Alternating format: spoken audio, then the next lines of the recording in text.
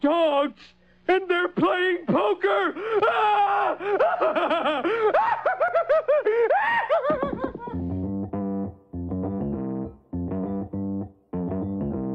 Live from Joe's mom's basement, it's the Stacking Benjamin Show.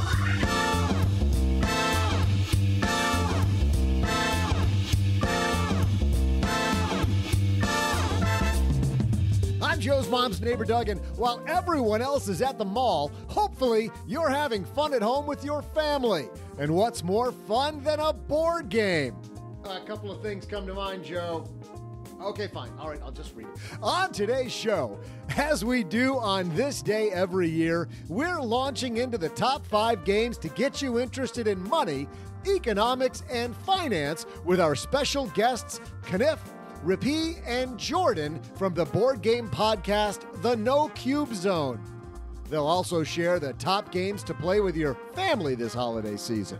Don't get caught in the trap of wasting your good money on a crappy game because the cover looks cool. Plus, during our Friday Fintech segment, we're welcoming the game company that also happens to be the 6th fastest growing company in America. Who would have thought that games could be so lucrative? To tell us all about To Hunt a Killer, we welcome co-founder Ryan Hogan and Vice President of Creative, Derrick Smith. And now, a guy who doesn't know the first thing about games, it's Joe Saul-Sehy. I don't know the first thing about games, but I know the last thing about games, and that is that they are fun. Hey, everybody, welcome to Friday, Black Friday for everybody else, but for you and I, it's going to be Board Game Friday because, and we started this tradition a while ago, well, before I even talk about the tradition, let's get the guy on the mic who's usually on Friday, part of our roundtable, usually my co-host. Today, back in the co-host spot for this special episode, Mr. OG. How are you, man? Happy Thanksgiving, belatedly. Thank you. Thank you. I am full of pie. We talked about this. You don't like pumpkin pie. Okay. I said I do like pumpkin pie. I mean, we had communist pig. You, Mrs. OG, Cheryl, and I had this discussion, and your head like whipped around. You said, you don't like pumpkin pie? And we clarified for you right at the restaurant. I like pumpkin pie. I just like apple pie better. You're saying the same thing in different words. I don't like pumpkin pie. That you don't make pumpkin pie in, June. You can make an apple pie in June. I rarely have pie. Rarely. It doesn't leave enough room for wine.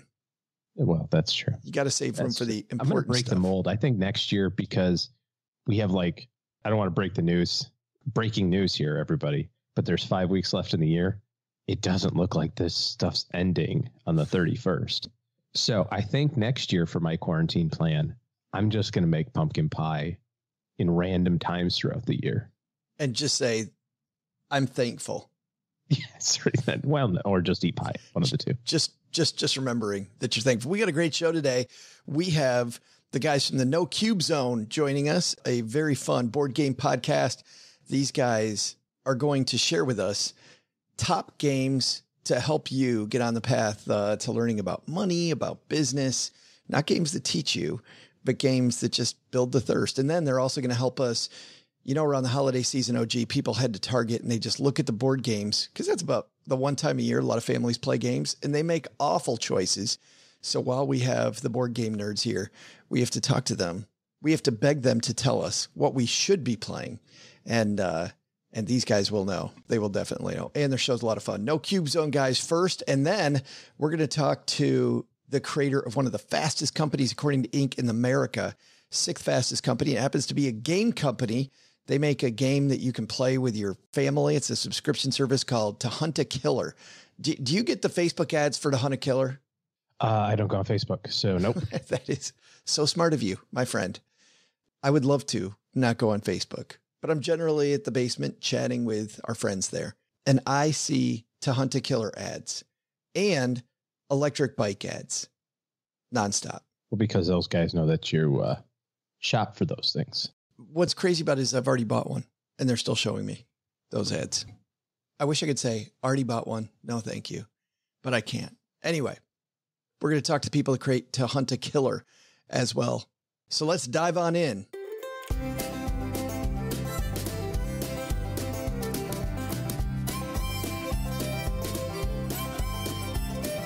And I'm super happy on my dad's shortwave radio. We have the three gentlemen behind the No Cube Zone podcast. The only podcast, by the way, on earth that has Twilight Zone logo art. It's just my new friends, Jordan, Coniff, and Rippee. Guys, how are you? Great. How you doing? I'm fantastic. And so everybody knows the voices, so we can get the voices right. Rippee, I always feel like on your show, you're always the third person to talk. So we're going to make you the first person to talk here. Oh, boy. Yeah. Yeah. Well, tell us a little bit about how you got involved in board games. Like, how did this become a hobby for you? Gosh, that was, I think, probably about 5-6 years ago. I lived in Illinois up there for a couple of years. Came home. My brother had, I'm trying to think, Betrayal. That's what it was. Yeah, Betrayal. Betrayal, A House on the Hill. A good Halloween game. Exactly, right? And so I had never even touched anything like this. We played it instantly. I was like, okay, this is sweet. He told me the place he got it was called Board Game Warehouse. Rest in peace. This place was a legit warehouse of board games at like a fraction of the cost of like even at Amazon. Wait a minute. It was crazy. Local? Like you walked into this store? Yeah. So it was like in between, if you're in Southwest Missouri, between Nixa and Ozark, just kind of out in the middle of nowhere almost. You just walk up, and I remember the first time I knocked on the door, I was like, is this Board Game Warehouse? Like, oh yeah, come in. They had just like a little front with like games and stuff. And he's like, well, you want to see the rest of them? I was like, sure. Again, it sounds like Rippee. It sounds like, no offense, but it sounds like you're going to get drugs. Like you got to know right knock. Right. And then you got to give them the password. Yes. I felt really weird because I hadn't bought any board games. I hadn't done, anything. And so he like opens this door, and Coniff can attest to this because he's been there, and it's just shelf after shelf after shelf after shelf of just board games in a big old warehouse. And so he's like, yeah, just take a look around, see if there's anything you like. And so of course, I'm poor at this point and I don't have any money, but I'm like, I got to do it. And so I think I don't even remember what games I bought, but I bought like 2 or 3 games. And from then on, it was just hook, line, and sinker for me. Yeah. Just being able to, because I grew up playing video games. That was, my life. You didn't play board games as a kid or anything? I mean, we played, the typical Monopoly, card games, stuff like that, Phase 10. Once you taste what is actually like in the board game hobby now, that stuff is just like child's play. Yeah. I played that all that time, and all of this was out there. So I basically just got into playing it. I was a youth pastor for a while up in when I lived in Illinois. And so it was just a good way to connect with my teens and play with them and give them something like different than, even just video games. Well, that's what I like. Got into it. I mean, it's kind of like when you're sitting on a sofa playing video games with people, because it's collective. You're sharing this experience with people and you're laughing about it together. I mean, I can totally see a youth group getting into board games together. Oh yeah. It was a blast. So ever since then, that's where all my money has gone in life. That's to board games. He's like, forget about 401k. Who needs that? We'll get to that later. Let's say hi to the person you'll hear second on a lot of shows. It's our friend Jordan. Man, how are you? I'm doing well, Joe. Thanks for having us. I'm rocking my Stacking Benjamins shirt tonight. I was so surprised. We have the only shortwave radio that has video. And when you popped on the screen with that very sexy T-shirt, I was impressed. Hey, not only do you think it's sexy, but my wife seemed to think so too when I put it on. So I can only say thank you to you, OG, Gertrude, whoever put this thing together. Thank you. Yeah, as far as board games for me, I did have some board games when I was a kid. Had like the standard fare, like Monopoly and those. I remember one game I had was called Dungeon Dice. Came out in 1979.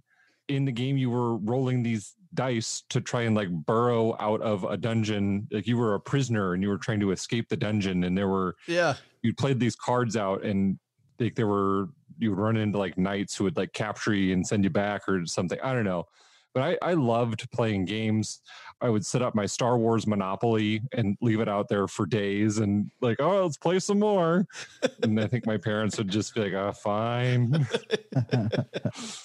Like, we don't need the kitchen table. We don't. Yeah, nothing important to do there. Yeah. And then fast forward a little bit. When I got married, my wife's family introduced me to hobby board games. They had Ticket to Ride. And I sat down and I was like, oh my gosh, this is amazing. Speaking of Rippee and knocking on the door of Board Game Warehouse and having to give the password and stuff and me making the drug joke, the gateway drug of board gaming for a lot of people is Ticket to Ride. Mm-hmm. It really is. Yeah. So that was what got me into it. And then some of my wife's friends that I'm now friends with, their husbands, the husbands were into board games, and we used to get together to watch a show. I think it was like The Walking Dead on Sunday nights, and like we'd get together and we'd just sit there and talk board games. I don't even remember what happened on the TV show, but we would just talk about board games the entire time. And I've went down the rabbit hole since. That's super fun, man. And once again, I love the community aspect of that and getting together and having fun. I'll tell you, I can't wait until COVID's over, because now that I've moved back to Texarkana, this group of friends I have here, well, even my friends in Detroit when I lived there, just getting a bunch of people together. And it's funny hearing them talk about games, because people will say, they're like, oh, is it like Monopoly? Well, yeah, kind of a little bit, right? They're generally easy and they're fun. And they're like, but no. And they'll go, well, is it Dungeons and Dragons? And we're usually like, at my age, we're like, I don't have time for that. It is just way too long. Can't do that. Like, well, what is it? And then a friend of mine said, he goes, well, it's usually just an excuse for friends to get together and drink. And we usually don't remember who wins. And we laugh a lot. If it says 90 minutes on the game, that means it's probably 3 hours for us. Right. Like we'll take way too long. That's awesome. And the person who you hear first on most shows, which is why we'll have him last on this show, but the guy who drives the No Cube Zone podcast, it's our new friend Coniff. How are you, man? I am doing well, Joe. The reason you hear me first, I think I should throw this caveat out, is because I'm the one who edits the podcast, so I have all the power to make that call, I guess. He holds the reins to the whole podcast. I got to say, Joe, when Jordan told me that you wanted us on your show, I was like, Jordan, I don't know if I have the intelligence for this. Like, I'm just some board gamer that sits at his computer for too long and works day in and day out. But no, I'm happy to be here and happy to talk board games and all things that really this hobby that has been a big part of my life for the past 5 years. I think Rippee and I got into it about the same time. And the Board Game Warehouse stuff, it's all true. It was a warehouse. They had a little wait a minute. Front. Wait a second, though, Coniff. Did Rippee tell you had to go to the Board Game Warehouse with him because he was afraid of, like, when he knocked on that door, what was really in there? No. Rippee doesn't have any fear when it comes to board games and stuff like that. It's like the seductress just sitting there calling to him, and he just went. Give in. And so he did the legwork.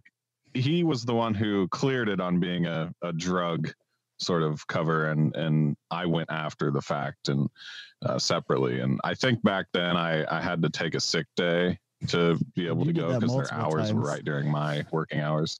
Well, it was interesting life back then, 2015.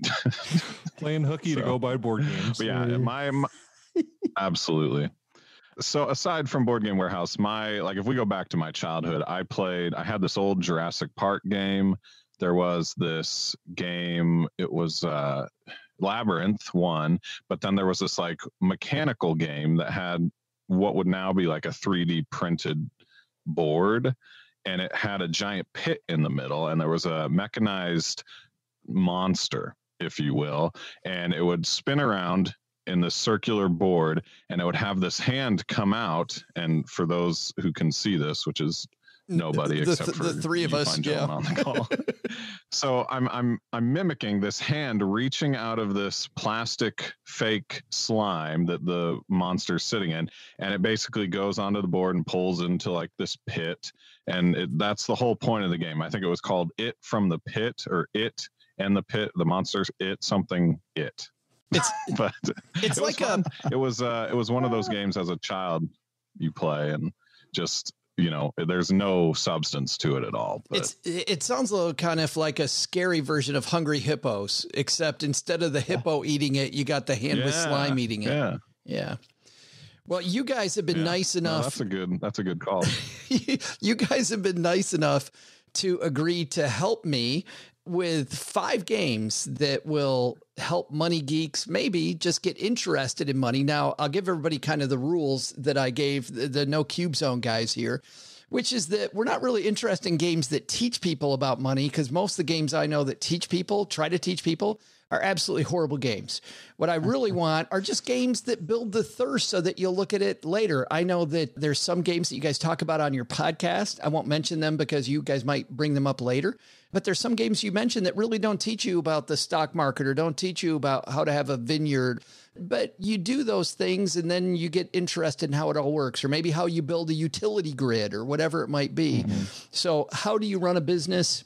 How do you manage money? Whatever that thing is. You guys have come up with 5 of those. So, Jordan, you want to do the honors? What's the first game that our money geeks, our stackers, should pay attention to maybe have some fun with cash? Yeah. So the first game that we picked, and I say we as in the royal we, if you listen to the No Cube Zone, you know that I play more games than the other guys. So I did a little bit of the heavy lifting on this part. Well, and let's be clear about why, Jordan. So Coniff, how long ago did you guys have a baby? Friday. 4 days ago is the answer. Yeah. So when this comes out a week and a half ago, that's congratulations, man. Yeah. Thank you. Have you heard Jim Gaffigan, his joke about the 3rd kid? Or maybe it's the 4th kid. No. All of a sudden, you're going to go with the absolutely just true. You want to know what it's like to have 4 kids? Just imagine you're drowning, right. And then someone hands you a baby. He did. I love that one. Yeah, that's good. And that right there is why I kind of plays board games, just to get away. And by the way, Rippee, you have kids too. There's either a baby on the way, I've heard, or there's one that just happened. I don't know. Yes, you heard correctly. We have one on the way. We actually just had like our first final doctor's appointment today. So we've got about a little less than 4 weeks until the due date. So yeah, 3rd one's coming. Real quick. So that's your 3rd as well. Yeah. You and Coniff, like you guys are racing. We're just the Coniffs will definitely win this race. Absolutely, we will. All right, Jordan. So the royal the dude who plays games on this podcast, the royal we picked the Estates. I've never heard of this game. Tell me about this game. The Estates, it came out in 2018 and is published by Capstone Games. So in the Estates, you are playing as developers of like a subdivision. Well, there's 3 subdivisions or streets that are going to get built out in that. But only 2 of them are actually going to be finished. Like the contract from the city is only for 2 to be finished, but you're building 3. So whatever streets don't get finished, anything that you've built in that is negative points. It's like you've invested your money there and you lose your money. And then anything in the streets that do get completed are positive points. So there are 6 different companies. There's gray, yellow, red, purple, blue, green. There are just auctions that go around. You're buying the cubes to place out. The first person to buy any of the colors becomes like the owner of that company. So if you are the first to buy the red cubes, you are the owner of the red company. But anyone can win the auction if you're willing to pay the money, and then they get to pick where it goes. So someone could, if Rippee owns the purple company, I could buy that purple cube and put it on a road that looks like it's not going to finish. And then all of a sudden he has to care about that road. So as different people wrest control of the game, you're really fighting with each other and deciding when to bid and when not to bid. And it's a closed economy as far as the money. Every person starts with, they're in millions. So everyone person starts with $12 million. And there's an option at the start of your turn to tuck one of your bills under the board. That'll count as a positive point at the end of the game, but then you're removing that from the economy. I wish, by the way, life was like that. Everybody starts with $12 million.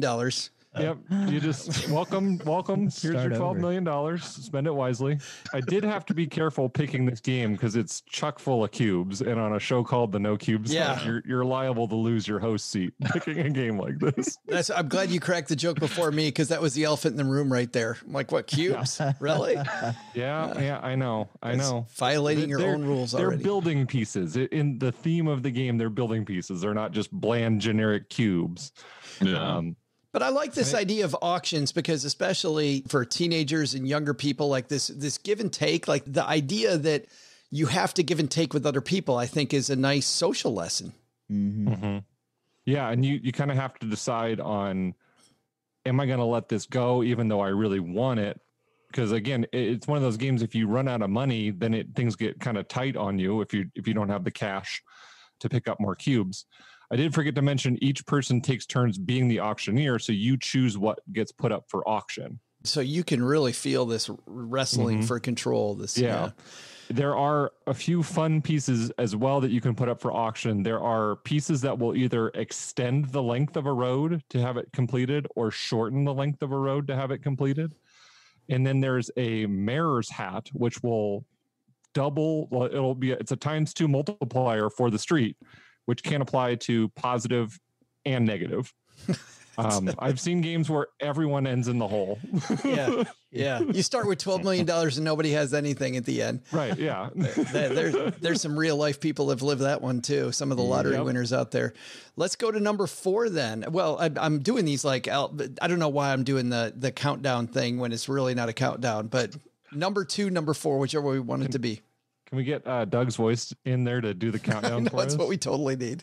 We usually have this British guy that does it, but yeah, today you're stuck with me. So the next game that I picked is one that we talked about a little bit before we started recording. It's Pan Am. Mm-hmm. So Pan Am, themed after the now defunct airline company. It's set in the late 20s, early 30s when Pan Am started. So you're playing as one of 4 airline companies on a map of the world, and you're trying to get acquired by Pan Am.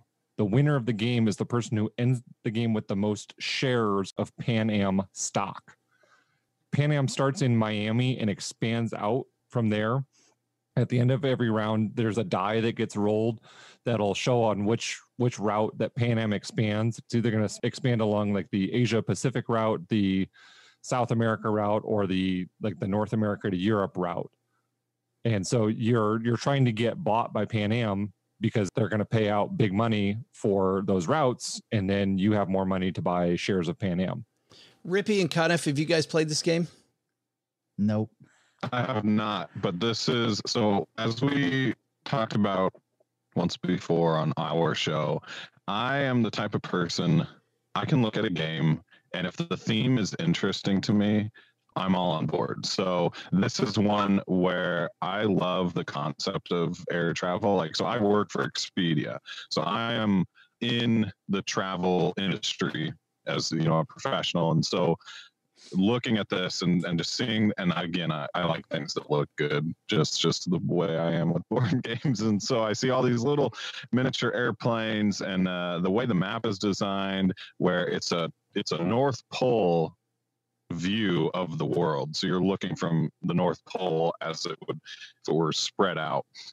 Plus, Jordan goes on about this all the time, just how it's got a very, very tight bidding mechanism, and just overall it's simpler than some of the games that Jordan's into. And so I'm like, that's an instant sell for me. So maybe a listener who is like, might be interested in a game but doesn't want to dive into something that's extremely complex, this has often been touted by many people in the board game industry as being a more beginner friendly game, especially with a sort of financial or bidding or stock sort of theme.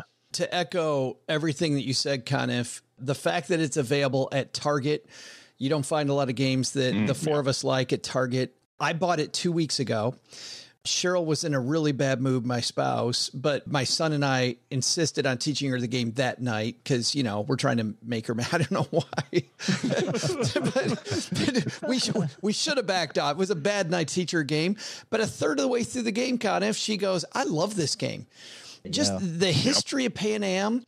You get just a little flavor of, they don't shove it in your face, not like a history lesson, but the game begins, Jordan, like you said, when Pan Am begins, and it ends when the founder retires. He either retires or dies. I think he retires. So it follows that, and Pan Am is going. And there's also this little bit of headbender that's really cool where, you know, in a game like Monopoly, you're trying to take over the world. In this game, you're trying to, as fast as you can, get all your routes purchased so that you can get money so you can buy shares in that stock. It's like you and I going, come on, Amazon, acquire me, you know? Buy me up. That's right.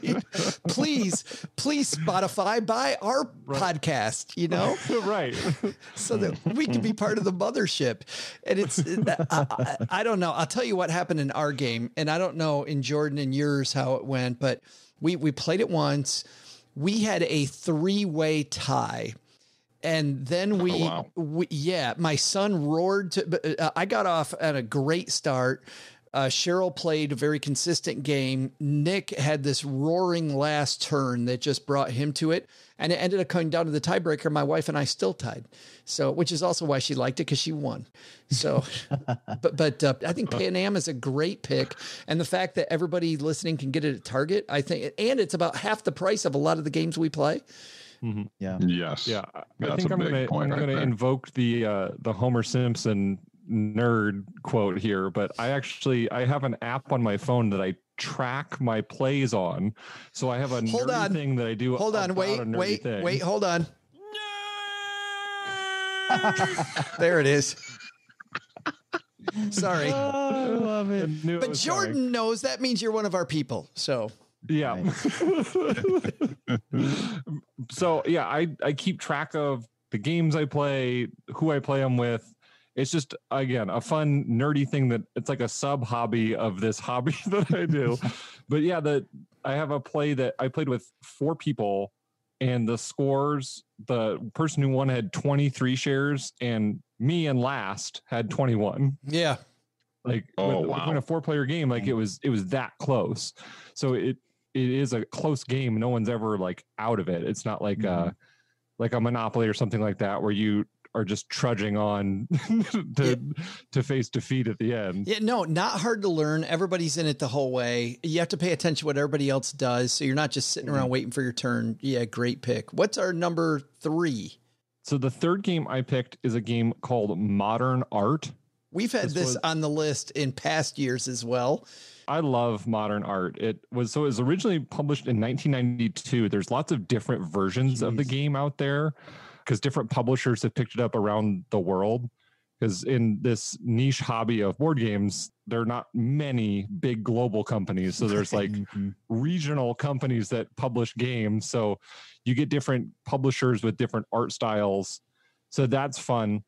So I think this one's really interesting because with Modern Art, none of the art has any inherent value, just like real art. It's just based on, it's based on, there are different auctions, and there are like 4 different types of auction. There's like everyone closes their fist and puts their money in the middle in their hand and then like reveals it all at the same time.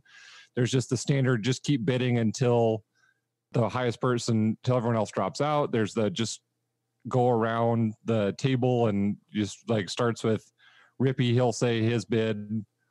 Coniff can either say bid higher or pass, and then if it gets back to Rippee and no one's outbid him, he gets it.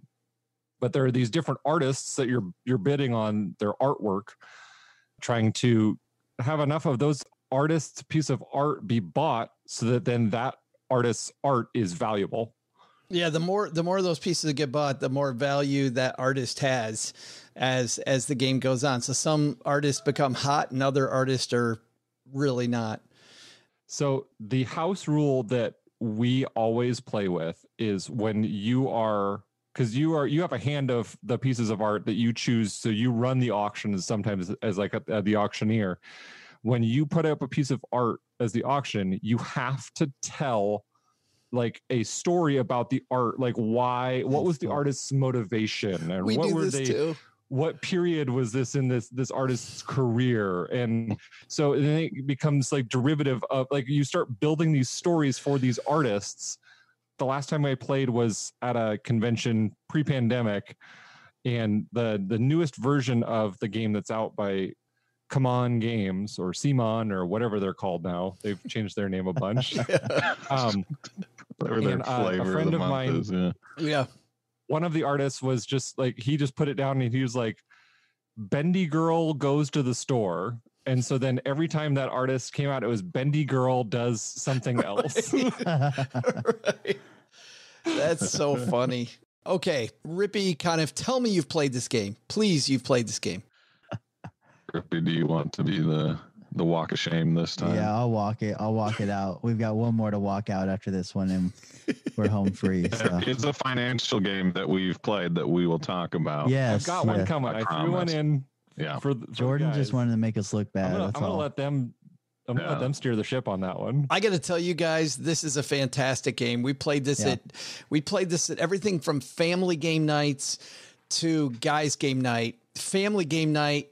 And by the way, Jordan, your rule about having to describe the painting becomes the fun of it. Otherwise, it's kind of a mathy. I mean, it can feel like a mathy game. But man, I got to tell you, when you're playing fast and loose and you're just, people are picking an artist, and we went down to Michael's and we bought a little easel. And awesome. And you put and it's like a $3 easel, and you just put the thing on the easel, and then you have to talk about what the artist was thinking and all this stuff. And I got to tell you, at family game night, those are fun and we laugh our heads off. At guys game night, those discussions are disgusting. Like what the artist was thinking is totally not fit for radio. In my copy of the game, a friend of mine went to like a party goods store and bought a pack of squeaky gavels.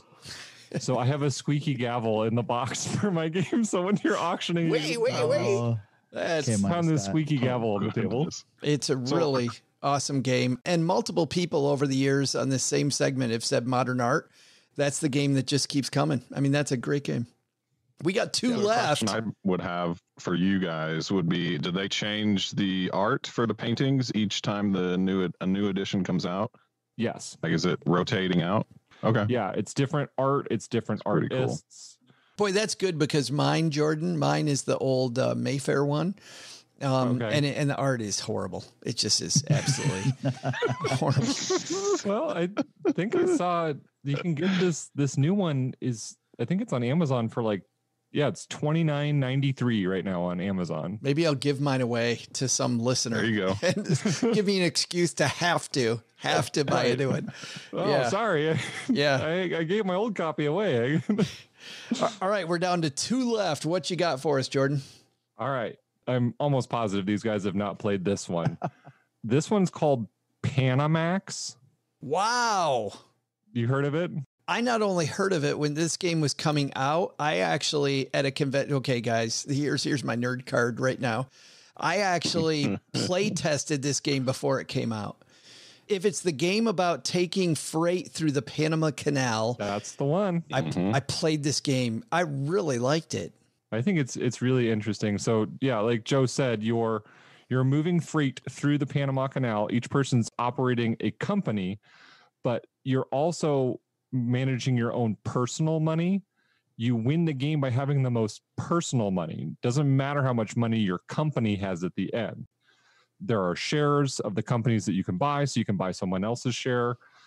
A really cool thing with the Panama Canal is if you're moving through some of the locks, as you move through, if there are ships in front of you, they have to move too because of how the Panama Canal is designed. Yeah. Mm-hmm. And then there are some lakes in the middle where you're able, once you get to that point, you can then pass, move around, like get out of my way. Right. You put that barge in high gear, right, and get it going like 20. Get that gear going. And then you can also load your cargo onto other people's ships. So then you're kind of like, we're in this together. You help me, I'll help you kind of deal. Like we're in this together now. I think it's really interesting. And I do like the next step of, it's not just about your company getting a huge pile of money, but you also then have to figure out how to get that money to your personal stash. Like if you can have your company pay out dividends, or if you get an end game bonus card that's going to let you pay yourself a nice big payday. Out of all the ones that we've talked about so far, I haven't played the Estates, but the other two, this game is way more involved than those games. But for people like I love logistics. I just like logistics puzzles. I think if I hadn't become a financial planner early on, and then, you know, this big podcasting thing I'm doing for all the big money that we make doing this, I would totally have gone into logistics. And anybody that has that engineering mentality and just likes that scratches that itch for me. I don't know about for you, Jordan, but for me, just the idea of getting stuff succinctly through that canal, and then the problem of turning it from company money over to my money is just, I don't know, makes my head hurt in a really fun way. Yeah. You roll a bunch of dice and they get moved out on the board, and that's going to tell you what actions you can take by plucking the dice off. So 1s, 2s, and 3s are going to be allocated to movement, like moving ships along the Panama Canal. When you take movement, you have to use all of the movement. So if you've moved your ships and got them where they need to go, if you still have movement left, you have to move someone else's boats along. Yeah, so and then you're deciding the lesser of evils, right? Right. Who do I help here? Or at the end of a round, based on where your ships are, you have to pay like cargo fees. Yeah. So sometimes you can try and, let's just move you into this high cargo fee area right at the end of the round, and then some colorful language and some things get thrown at you when you do that. But ensues. It's a really fun game. You know, when you play test these games, they're expecting feedback. And I remember Stephen Bonacore at Stronghold Games asked me what I thought about it, and I gave him this great feedback. I really liked it. Best feedback to hear. And that was it. I'm like, you're welcome, Joe, dude. I think I saw that quote on the box. Right. I think it's on the back. Joe says, I liked it. Yeah. I felt really dumb. I'm like, I should give him something. I don't really know about this. I couldn't do anything. I was like, this is a great game. All right, we got one more. Jordan. That's why Jordan gets all our review copies, because my quotes would just be like, it has cool art. I'm into. I wish I had time to play it. Right. All right. Well, the last game, I'm going to let these guys, people are probably sick of hearing my voice. I know I'm sick of hearing my voice, but the last game we have is Stockpile. So Rippee and Coniff, why don't you tell the good people about Stockpile? Well, we've actually played this one. Yes. And last time we played it was together. Yes. And Rippee won, which Rippee right. always wins. So don't let his calm demeanor fool you. He's very cutthroat in games. But no. Stockpile's brilliant. I mean, it is the stock market board game that's out there. You've got 4 or 5, I think it's 5 different companies, maybe 6, I don't know, but they represent different sectors like technology, automotive, electricity, and fossil fuels, that sort of thing. And so you just sit there and you're bidding on stock and your different stock packages that you can get, and the whole point is to have the most money at the end of the game, and you sell off all your stock and whatever. And it's a really fun and quick game. Like, truthfully, you don't sit there for hours on end playing it. It's quick, and you've got, in my opinion, a very stressful, like a good stress though. It's like you're sitting there and you're like, okay, is Eric or Jordan or whoever is at your table, are they gonna bust automotive, which I've got 6 split stock in, and that's my entire portfolio is riding on this one company. And you've done the opposite of what they tell people to do. Decisions. Yeah, you've done the opposite kind of what they told you to do. They say always diversify, and you're riding on one company. Everything. Eggs firmly placed in one basket. Yeah. So obviously don't do that. If you want to talk strategy, talk to Joe or Jordan, because I'm not the strategic one. But yeah, Rippee, what else you want to add? This game is in my opinion, this is like a collection essential for people who maybe are more into board games and want to start building a collection to play on game night with their buddies or their spouse or whomever. This, in my opinion, is a collection essential. It's got a theme that is unlike most others. It's just very direct in the stock market theme. Yeah. What about you, Rip? Yeah, I mean, I think you're right. Everybody would say that, man, I wish I could play the stock market in real life, like being able to put money in and you know, it's a gamble, but it's like a fun gamble. You know what I mean? Until you lose all your money. But I think with this game, yeah, it's a collection essential. I talked about it on the podcast on the No Cube Zone where we talked about this game. I don't think I've played a board game where I felt exhausted after playing like I did with Stockpile. And it's like, only like 40, 45 minutes. I mean, it is not a long game. It is not a long game. Yeah. But it's high energy. I don't want to say high stress. I don't want to turn people off, but it's high energy the whole time thinking, okay, do I need, just like Coniff was saying, do I need the sell right now? Okay, I'm going to push it one more round. I'm going to do it one more round. I know I can make it. And for instance, we played a game with our buddy Derrick, and thank goodness, like I made it and I just sold some of the stock. Like I had like 3 or 4 stocks and one, which as you just said, you're not supposed to do. Just how it lined up. And like he busted that stock. Like thankfully it didn't hurt me too bad, but it hurt a little bit. And so it's just that whole time. Like one of the cool things is at the beginning of each round, you get to know a little bit about the stock market. So each person in the game knows some information about the stock market. There is a little, it's like your little piece of illegal insider trading. Yeah, that's kind of the thing is you're a little bit of inside trading on this one. So yeah, but like with that adds a little bit. Okay, like Coniff knows something. So why is he selling everything that he's about to sell? Does he know like it's about to go bankrupt? Yeah, it keeps you on the edge of your toes, which I think for a lot of people that maybe aren't into the board game hobby, they don't want to sit there and play a super crunchy game that, you know, something like the 4 of us might enjoy. But like with this game, it's a continual, you're going all the time. Like that's how my wife is. If it's not going, she kind of gets bored a little bit. Oh, so you're like, in it all the way. Yeah, I mean, all the way you're leaning forward. Yeah. Yeah. So great game. The first time that we played this game, I'm from Detroit, and what's the automotive one called? American Automotive. American Automotive would not stop going bankrupt, and I got it when this game first came out, which wasn't that long after the auto companies were going bankrupt over and over in real life. Yeah, and all my friends were going, "But how realistic is this game? Like this is incredible." Some sort of Jumanji effect. Oh my God. It was unbelievable. Stock split, but you'll have a stock that splits, so you don't have double the shares.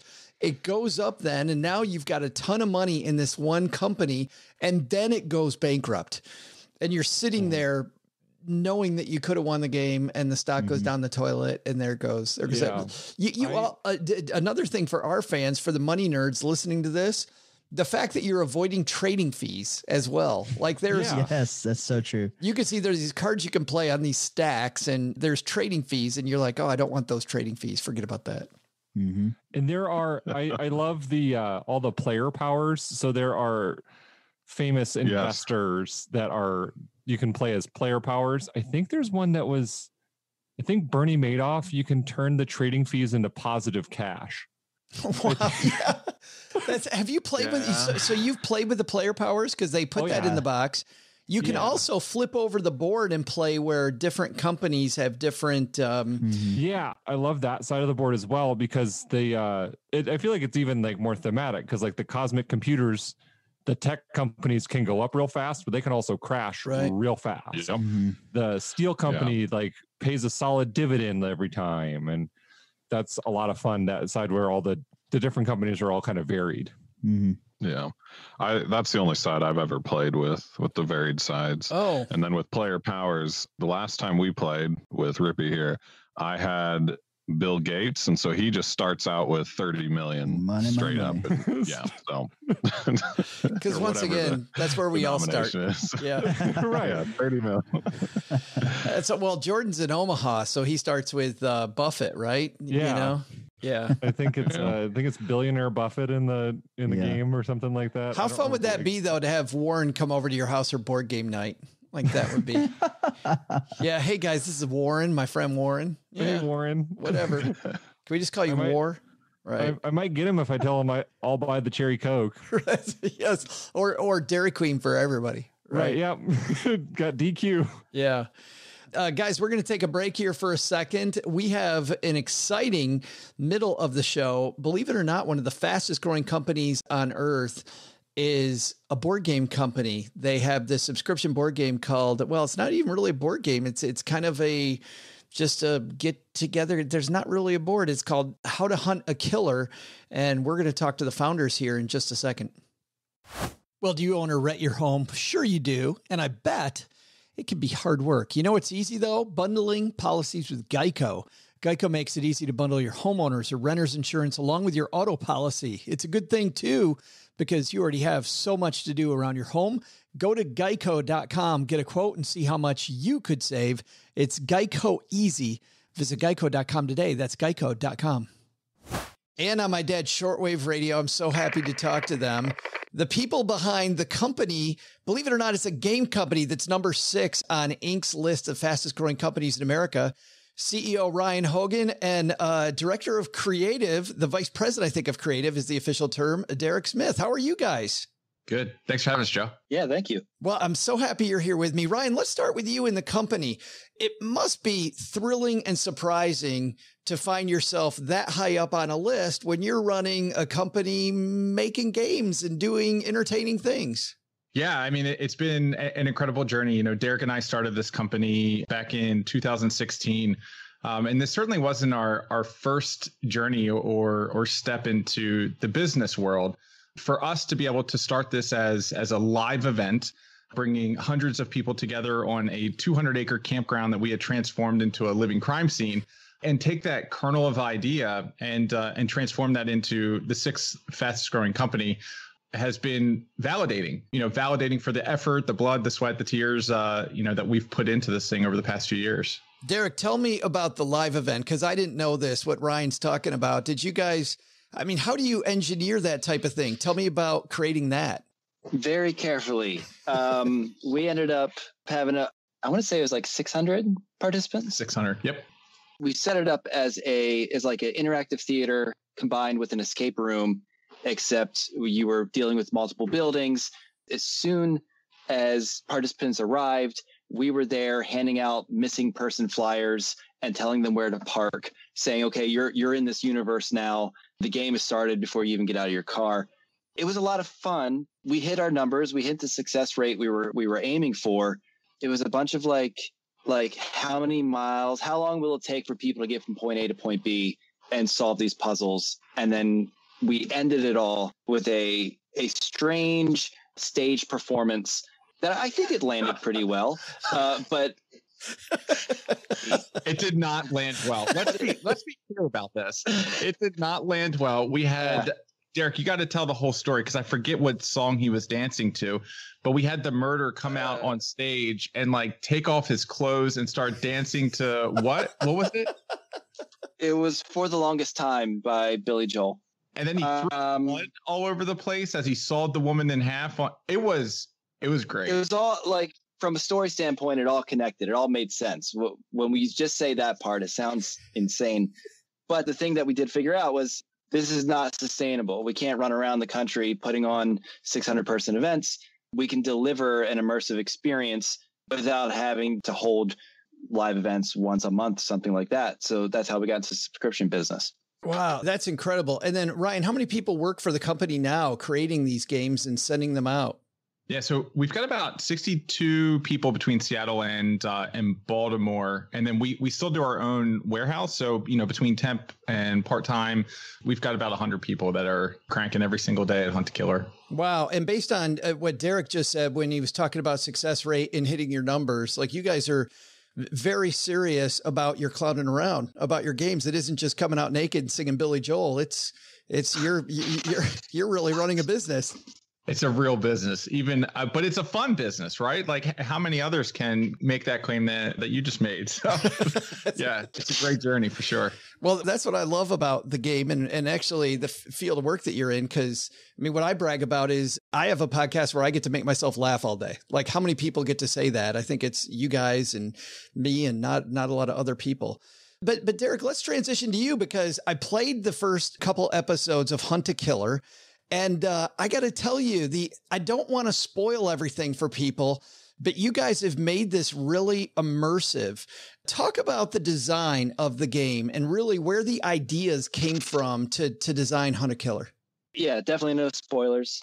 We spent the last 4 years creating a team of writers and graphic designers. And then we have our ops, and they source some fantastic items. What we start with is story, and we try to identify characters that are going to have an impact on the player, definitely raising the stakes of the story, and then coupling that with a game design that is, the idea behind it is, okay, it's a mystery. The player wants to solve this mystery. They need to find out certain information, and then they do their best to solve the mystery. I'm wondering, as the creator of the game, Derrick, then do you just, because as I went through it, and I will talk a little bit about the very beginning of it here in a second, and ask you some questions about that, like what was in my first box. I won't tell everything, but I do want to give people kind of a feel of what they get. You start off by laying out all the different, like what I'm going to get in box 1, what I'm going to get in box 2, what I'm going to get in box 3, and kind of pace out the story first? Or did you have a big idea for the game and work backward? Tell me about that. Cause I'm just, after I played the first 2, I started wondering, like, how on your end do you even begin laying this whole thing out?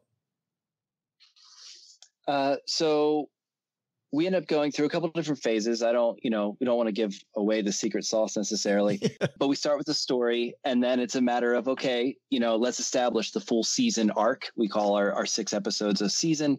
And then we look at each individual episodes, making sure that the player has a win, many wins along the way, but they have a really big win at the end that can progress the mystery, get them to the next episode. I really like that, by the way, Derrick, not to cut you off, but I really like that at the end of episode 1 and episode 2, I felt like we solved something. There was I definitely had a feeling of completion. My son, who's visiting, and my wife and I were high-fiving each other that we solved the first mystery and the second one. So that was great. But also what was funny was, and I will give one other spoiler, after episode 1, I then got an email from people inside the game, from characters inside the game, moving me into episode 2. I thought that was pretty wild. Definitely. Yeah. Obviously, we're a subscription business. We want the player to be ready to move on to the next episode, but it is really important to feel like, hey, I've accomplished something, and I've learned something new. My perspective on this story has changed, and now I have a new mystery to solve in the next episode. Let's talk a little bit about just the beginning. So the mystery, I'm just going to lay out, if you guys don't mind, just a little bit of what the first mystery is, because I think most of this is on the website anyway. So sure. We're working with a private detective. I believe her name is Michelle Gray. I don't have it in front of me. And Michelle's doing something else and needs my help, right? Needs Cheryl and my son, Nick, and my help. And so she sent us this box, and I opened the box, and there's some notes there. And inside the notes, you're right, some of the notes are handwritten. Some of the things are, there are reports from the police. There's reports from other individuals. There's some old letters. I just can't imagine the amount of creativity that's on that team, Derrick, that put that box together. Tell me a little bit about the types of different people. You told me that you've got some writers, some actors, but how hard was it finding this cast of characters? I just like the business has grown, our processes have grown, but we found some really talented people early on, and then we've just kind of built from there. We have a great team of graphic designers. I think especially with Curtain Call, the season that you're speaking of, the aesthetics of the product are really fantastic. And our goal here is to be as immersive as possible. So we are looking to be as authentic as we can. Even the right indent from a typewriter is something that we really take notice of. And that's what we're trying to produce. Well, and the funny thing for me is that, and once again, not to give things away, but everything matters. some stuff is out wide in the open and other things we kind of had to search for it. But man, you get the aha and you go, oh, okay, I got it. That was really neat. Ryan, back to you. How many seasons of Hunt a Killer are there? And I know you guys also have, it looks like there's other brands too that people can jump into, other stories now.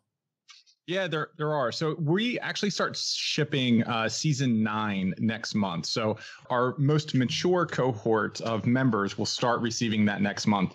But all of our members start at the same spot. So and we move that spot just because we get better at developing these types of immersive experiences every single year. So we tend to move that starting point each year. So right now everybody starts on a season called Curtain Call, and that's probably what you're enjoying right now. But we do have other products, and we actually just launched another subscription product in partnership with Lionsgate. So we have a Hunt a Killer horror subscription that ships out Blair Witch. And it's the same sort of mechanics of storytelling. Because, when Derrick talks about the writers and the designers and the attention to detail that goes into every single game, that's our differentiator. Earlier you were talking about, sometimes folks go to Target and they see a game on the aisle, and they're getting something for Thanksgiving, and they typically don't pick a very good game. And now they're just like, they're over the whole tabletop gaming industry. Our approach to gaming is very different. It's always story first. And it's always about that character development and finding different types of topics and characters and things that we believe will resonate with the audience. And then it's about transformation of that story into some sort of experience where we gamify that story and really start to focus on what are those authentic items that we can put into this experience where we can distort reality for our members. And so, that's what goes into every single box. And now we've got the Hunt a Killer horror. And ironically enough, we're sitting on the shelves of Target, which we're very excited about with our newest product, Death at the Dive Bar. That's awesome. The Lionsgate thing, I can't let that go. How did that, tell me about the germ of that. Did they come to you and say, hey, let's develop a game? Did you guys reach out to them? Tell me about hooking up with Lionsgate. I think we always knew. So we are amazing storytellers, and we've got a very talented staff of writers and creators. We always knew that our core differentiator is the translation or transformation of stories into immersive experiences. And so we knew that regardless if it was a story coming from, internally, or if it was intellectual property that already existed, that presented a real opportunity for us from a growth standpoint, whether it's reducing customer acquisition costs through the brand awareness or, leveraging the brand awareness of other franchises or their audiences that already exist. So we had this idea for the past few years. We had reached out to a few folks. Game of Thrones sticks out just because when we reached out to them, we were very early days, and they pretty much told us to piss I can't off. imagine, by the way, Ryan, not to cut you off, but I can't imagine that Thanksgiving dinner, right? I mean, thinking about the Red Wedding, like, no, I don't want to play that game. I like my relatives. Exactly. But I think once we really started to establish credibility in the industry and get the momentum and traction that we had with the Hunt a Killer brand, we were able to get the right folks on the calls. And so I think Lionsgate came up through a mutual connection. We actually just licensed Nancy Drew. So on hopefully Walmart and Target shelves next year, we'll have a Hunt a Killer Nancy Drew edition. That one came to us, but we're always looking for great intellectual property that we can help monetize and bring a new perspective to that story. When you talk about keeping customer acquisition low, all of our money geeks, that listen to this most of the time, not just the board game episode, I'm sure got really interested in that phrase and that metric. Is what you're trying to say, and this may be a shock, Ryan, that what you're trying to do is make a game that's so good that people talk about it so you don't have to pay a lot for marketing? You're actually going to make the product really good? Is that what you're actually talking about? Yeah. And it always starts with product. And I think that's what a lot of folks get wrong. Like, anybody can start any company and spend a boatload of money getting customers, acquiring customers. But what really matters is what's the sustainability of that. For us, we took a large focus on building community in the very early days because we knew that bringing folks together to have conversations, whether it was, hey, look at my cat in a box, or look at this piece of evidence, can you help me through this? And these conversations are happening constantly on Facebook. We've got 1,000 people in this secret Facebook group. And there's more dogs dressed like detectives than I care to say on your show. But I mean, this has been a huge driver in sustaining profitable customer acquisition costs, even as we've continued to scale the budgets. Today, we're spending hundreds of thousands of dollars a day in performance marketing while retaining, our target customer acquisition costs. And so you have to continue to think outside of the box when it comes to those types of strategies. Derrick, back to you for a second on the creative of all these things that Ryan's talking about. Do the games generally follow a method that you thought about ahead of time, or are there times when it just surprises you, the things that come out? Like, does the game sometimes design itself because it wants to go one way, even though you want to go the other? I kind of wish they would design themselves. But to speak to multiple iterations and how we think about these games, a huge part of that is customer feedback. So from the very beginning, as Hogan mentioned earlier, we're coming up, about to release our 9th season. And if you look back at our very first season that we put out, it was just myself and our head writer at the time, Adam Muller. It was much, much different. So as we've collected feedback through the years, we've changed the game to make sure that we are giving the player the best experience. So we talked about wins earlier, that feeling of accomplishment. That wasn't always there. We kind of thought, hey, we're going to throw them into this universe and it's going to be a little crazy and they're going to love it. And a small percentage of people did love it. But we quickly found out as we started getting larger amounts of subscribers, we're tiptoeing in the mass market and people are a little confused. So let's make sure that we're giving them the best experience possible. I love that. Be open to feedback, revise. Last thing, Ryan, for you, people are going to play the season that I'm playing or other products. Is there an optimal player count? I mean, we had a great time with 3. About how many people do you think that have a good time? When's it too many? Yeah, this actually might be a better question for Derrick. I think I'd probably say 3 to 6 folks. Derrick, what do you think? That probably sounds about right. A couple of things that's nice is, especially in this environment, we get Facebook feedback all the time of people playing this remotely, being able to share the documents, and maybe one person has a box, maybe both, either way. But I'd say, 3-6. Yeah, I think it's just a great way. We were talking about this game, guys, and about how this can become a standing party, right? I mean, we got this group of people we get together with all the time. We make our way through the episodes and have a great time. It's called Hunt a Killer. You'll find everything at huntakiller.com. Derrick and Ryan, thanks a ton for hanging out with me and talking about hunting killers. I really appreciate it. Thanks a lot. If you pay your credit cards off every month, like you should, you want to hear something amazing? Discover matches all the cash back you earn on your credit card at the end of your first year automagically with no limit on how much you can earn. And how amazing is that? In fact, it's even more amazing because of all the places where Discover's accepted. 99% of places in the U.S. to take credit cards. So when it comes to Discover, get used to hearing yes more often. Learn more at discover.com/yes. 2020 Nielsen Report. Limitations apply. All right, and we got the No Cube Zone guys back for part 2, and Rippee's already yawning, which is a bad side. You got to stay with us. He probably just is yawning because he got tired of listening to me drone on about financial games. Yeah, that he's not playing. I'm just happy that you had us back after the break, personally. Wow, these guys don't play board games. That's what are you talking about? I thought they had a board game podcast.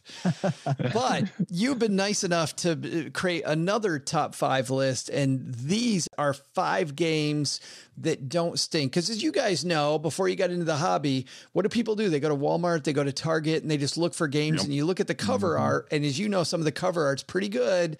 That has a really horrible game behind it.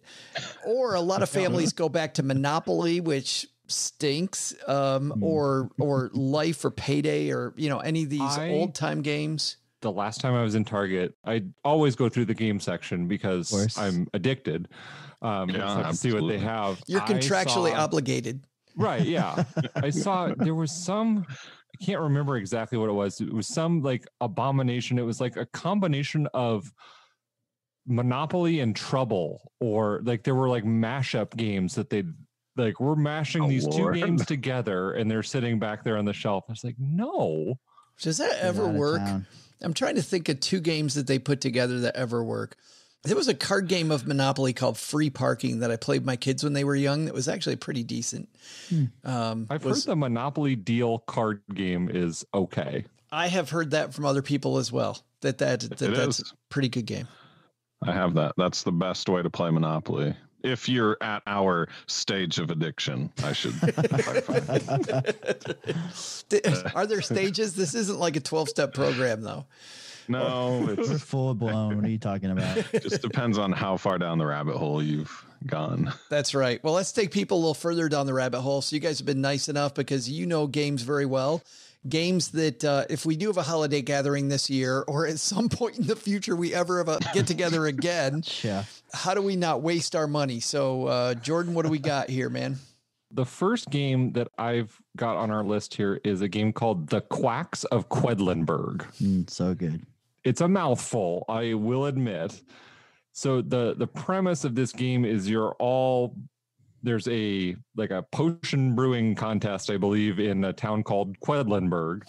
And so each person you're mixing up these potions. And so what it really essentially boils down to is it's a push your luck game. Everyone has a bag with these ingredients, and you're drawing these ingredients out that have numbers on these little chips.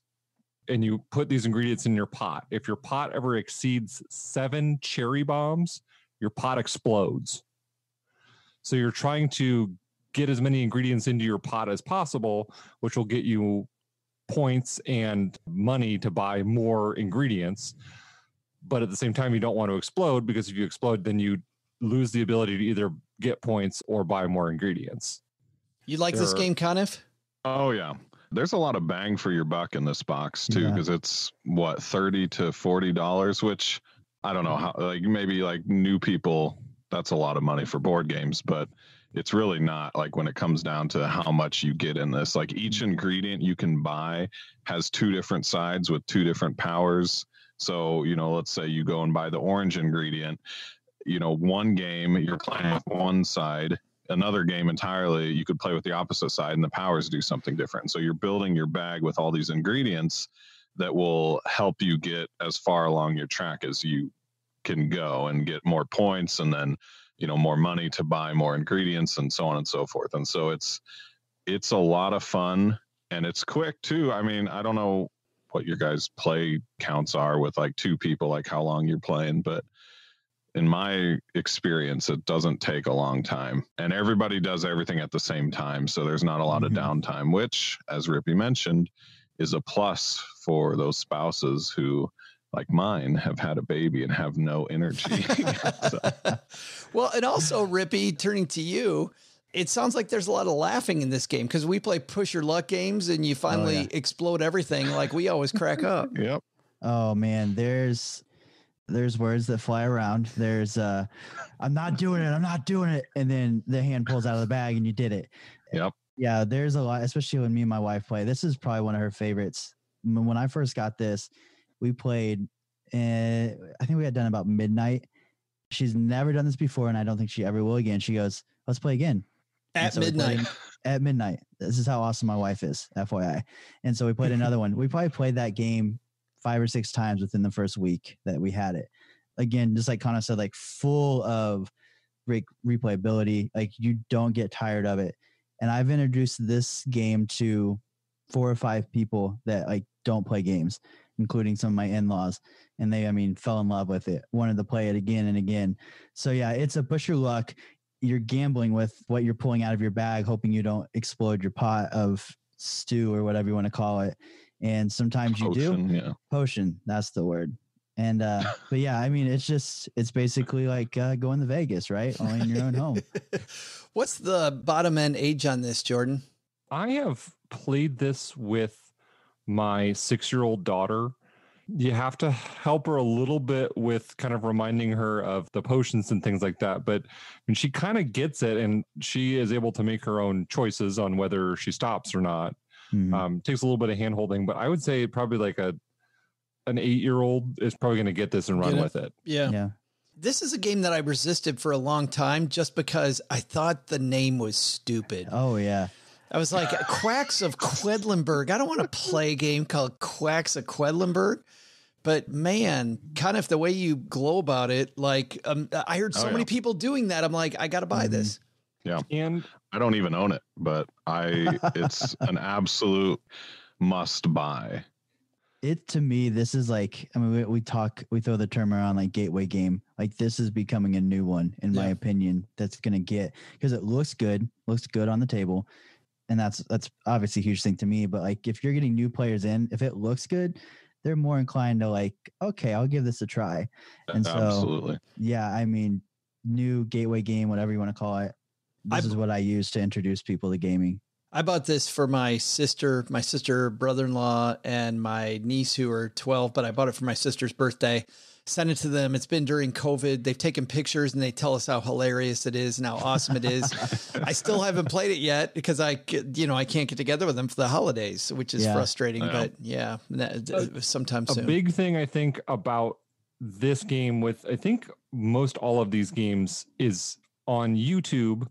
There are how to play videos. So even if you pick this up and you're intimidated by the rule book, if you just go to Google or go to YouTube and type in how to play Quacks of Quedlinburg, you can spell it. There are lots of videos that'll pop up. I believe Rodney Smith has one with Watch It Played. He's really good at explaining rules and breaking it down easy to understand. So if you go out and it's like, hey, there's no cube guys and Joe, we're talking about this Quacks game, you pick it up, and if you feel intimidated by the rule book, there are great videos, like instructional videos, walk you through it. You can always check those out on YouTube. Yeah, Rodney Smith. I'm glad you brought that up, Jordan, because if you see a video, because you'll see a bunch of, believe it or not, everybody listening, but because if you're not in this hobby, you would think that there's nobody explaining videos on YouTube about board. There are crap loads of people talking about board games on YouTube. But if you see Rodney Smith's name, you're going to get a very succinct way how to play. And then, by the way, if you want to just watch it being played, a guy named Rado, like Rado's videos how to play. I watch those things and he's so damned excited when he's playing the game by himself, by the way, pretending it's him and his wife. Yes. I think that guy like sleeps at like an 8 out of 10 energy. That's right. That's right. You could see that guy, Jordan, talking about Monopoly. And then I land on Boardwalk and it's phenomenal. I get all Jen's money. It's incredible. I pass go. Then I collect $200 from Jen. She's mad about it, but who cares? We're still playing. What? Dude, I swear you sound. I could have sworn that was Rado That's right there. like him. I know no one else will understand that, but oh my gosh! I just love Rado's enthusiasm for board games. It's just man, it's so fun. But it's infectious. Yeah. Yes, it is. Speaking of infectious, let's do our second infectious game for people. Second non-infect, like not like COVID infectious, but that's like right. Fun infectious. Do I gotta back off that statement? Right. We picked Camel Up. Oh yeah. I have not played this game, but this looks like a lot of fun. Who wants to tell me about Camel Up? This was so Rippee's gateway for all of his couple friends and all that. Quacks. Mine, Camel Up. I bring this out if there's ever a group of people, because it plays. Is it 8. Just 6? I thought it went to 8. Yeah, I was going to say, I think it goes to 8. So anytime we have 5 or more people, in most cases, those are people who aren't big board gamers. This is the game that gets put on the table, and it gets played more than once in the same sitting. My mom has bought this game after playing it. Some family friends and a couple bought the game. I took this out for a work dinner get together, and we played it. I mean, all you're doing is bidding on camels, and it's all just pure luck, but it's it's just an absolute blast because the camels can stack. And so let's paint a picture here. There's a pyramid in the middle where you put the dice, so it serves some function because you kind of shake it around and then pour out a dice, and that's which camel moves for that leg of the race.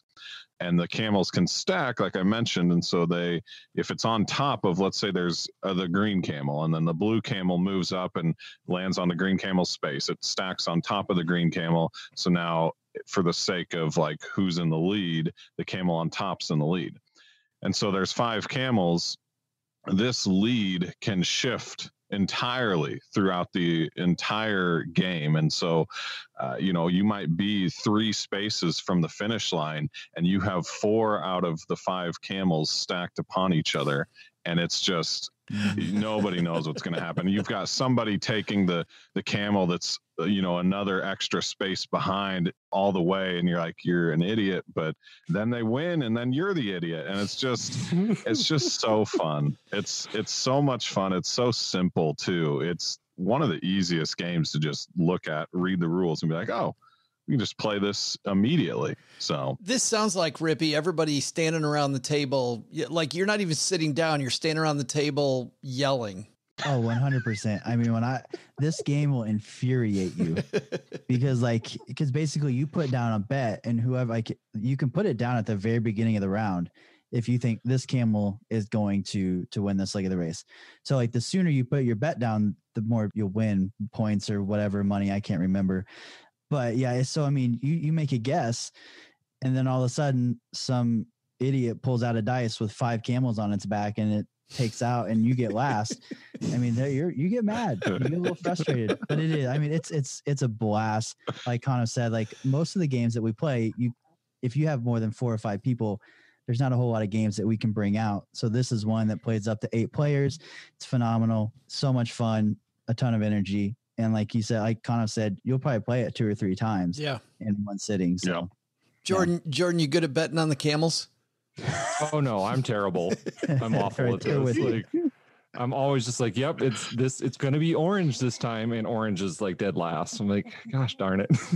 For our friends listening that are in Germany, I'll have to apologize because I'm going to slaughter the way that I say these words, but there's a Game of the Year award called Spiel des Jahres, and I just slaughtered that. But Game of the Year, and I believe Camel Up won Game of the Year, didn't it, Jordan? Mm-hmm.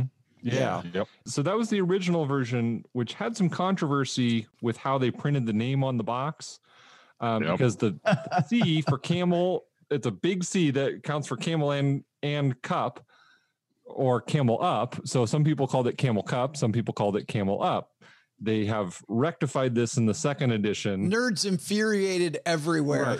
Right. Yeah. Lots of angry people went to their keyboards. Call it? Right. What's the name of the game?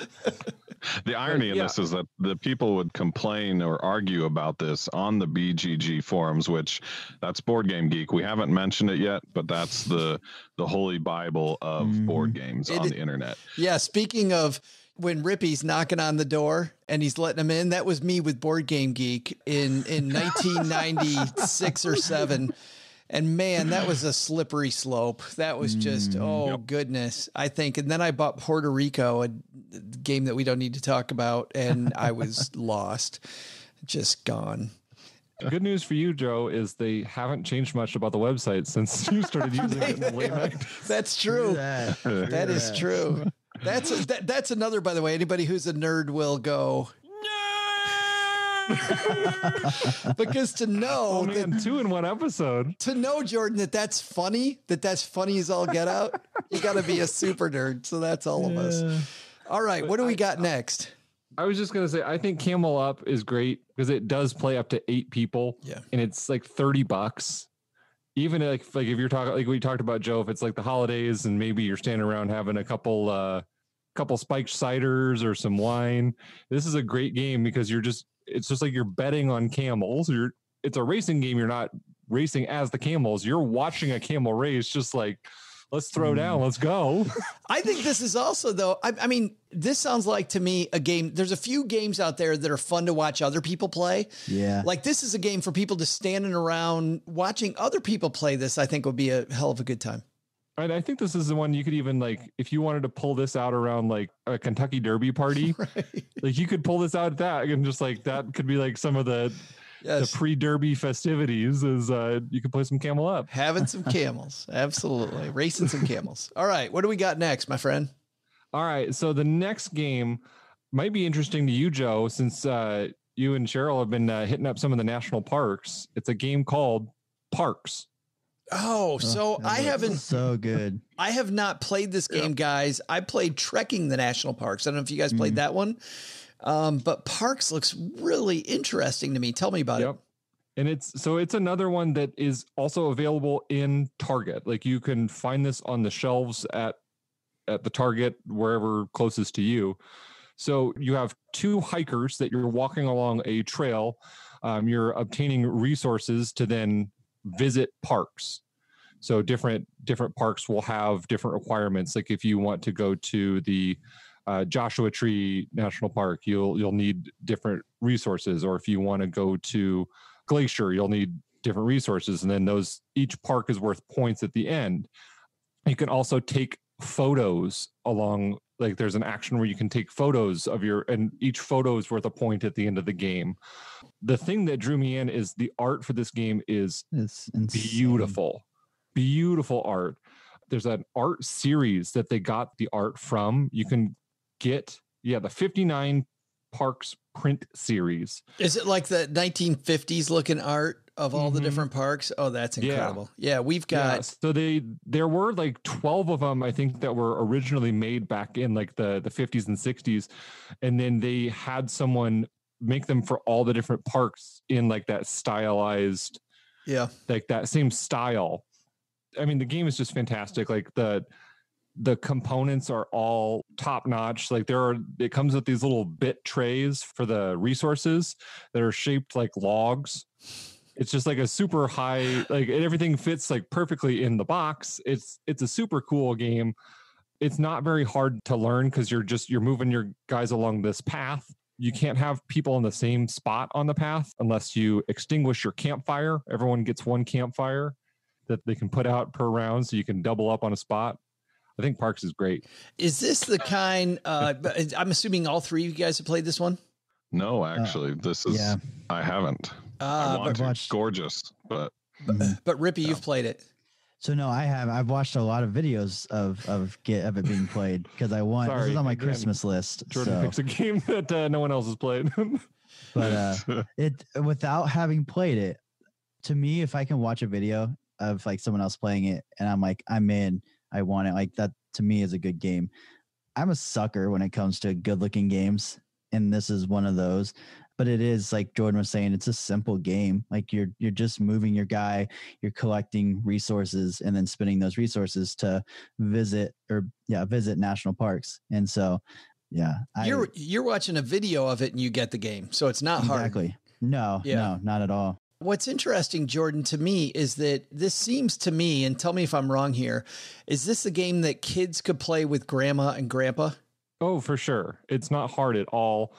And I think it would be one that kids and grandma would enjoy playing together.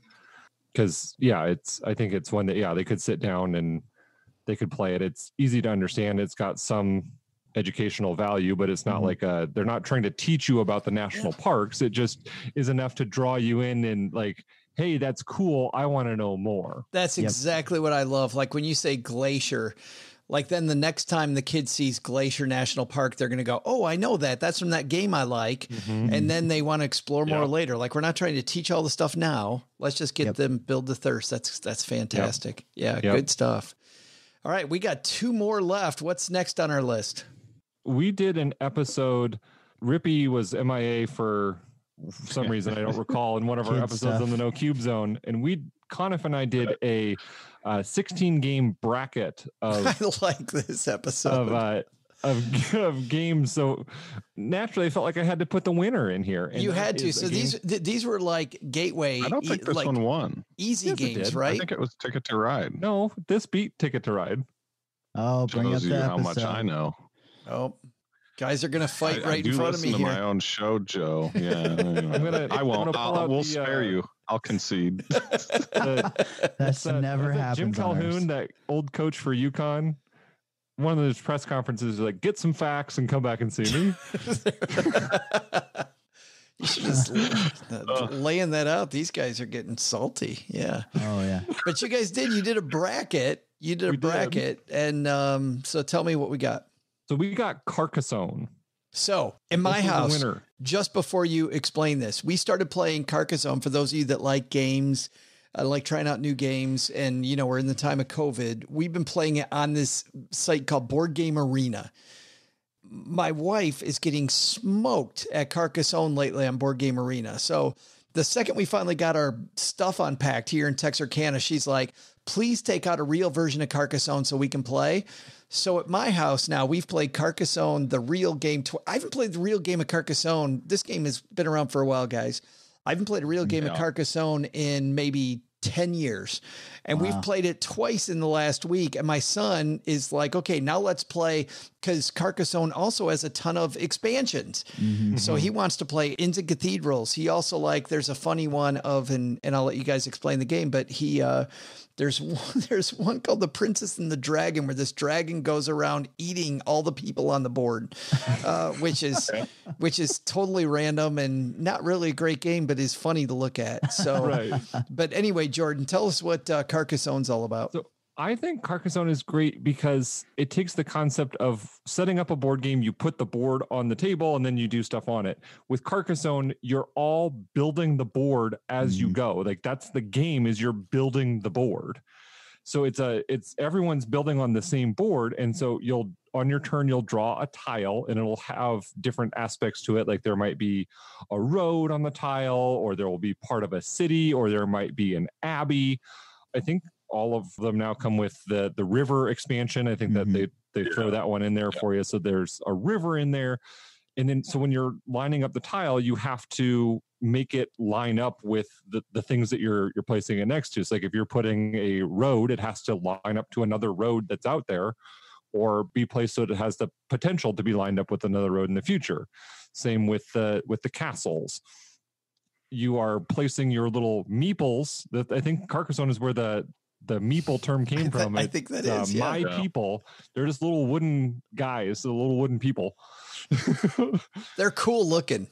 They are cool looking, and they've really taken off in like the board game hobby as that's a thing people identify with, is the meeples. So you put your little meeples out there on the road or the castle or the abbey, and you'll build out your road. And once the road is completed, then you'll get your meeple back and you'll get a certain number of points. Like, everyone's building at the same time. The abbeys are scored when that tile is completely surrounded by other tiles. And you'll get 9 points, one for the tile that your meeple is on, and then the 8 surrounding it. You'll get 9 points for that. There's also a farmer, which is kind of he's the long con. A farmer, you'll put him down. He'll lay down in a field. I don't know why the game thinks that farmers just lay in their field. They're lazy, you know. Everybody listen to this who's a farmer. Andy, I'm talking to you in Vermont. I'm sure, Andy, you lay down in every field when you're out there working. In the field. Yep. So the farmer you'll put in the field, you won't get him back to the end of the game, but the farmer will score 3 points for every city or castle or whatever you want to call them in the field that farmer is laying in. So that's a big way to score points at the end of the game. This might be sort of controversial, but when my wife and I play, we have never once played with farmers.